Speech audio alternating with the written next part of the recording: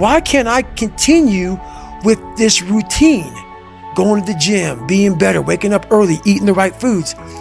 It's because maybe it's your kids, maybe it's your wife, maybe it's your job, and it's all just stuffed in your fucking brain. You don't have it compartmentalized and organized in these nice shelves. Like you look in the garage, it's all fucking a nice organized militant garage. Hey, where are my dumbbells? Right there. A lot of people whose brain, hey, where's my dumbbells? Let me look. They're fucking throwing shit, they're looking through totes, they're all fucked up. So where am I gonna put discipline in that mind if I can't find other shit? Oh, I can put discipline right there. I can put consistency right there. I can put all these things right there in that spot. Your mind has to always be clear. That's why I meditate 2 hours every single night, because I refresh, I reorganize the garage, which is my mind.